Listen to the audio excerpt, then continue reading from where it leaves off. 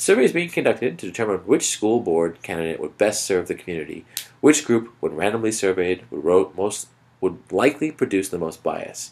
Okay, again, with surveying, you have a population to look at, right? But you can't survey everybody. You want to pick a smaller sample, right, that represents the most people possible. So here, let's see which of these groups are not representative of the entire community. 15 employees of the school district. Well, that's really going to be biased because everyone is going to only be working at the school. So their influences will be driven by the school, not by everything the community needs.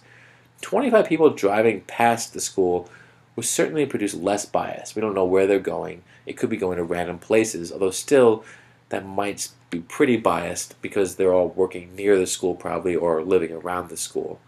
75 people who enter Yonkers grocery store is even better. It's a larger sample set. 75 is larger than 25 and 15, and they're shopping. Now everybody needs to buy groceries.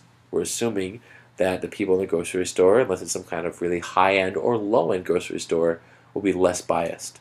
100 people who visit the shopping mall. Since most people are able to go shopping, it's not going to represent everybody in the community, especially the people who can't afford to go shopping, but 100 people there will be better than any other choice here, or less biased. The worst is the smallest sample size here, because they all work in one place, not just because it's the smallest group. All right, keep going.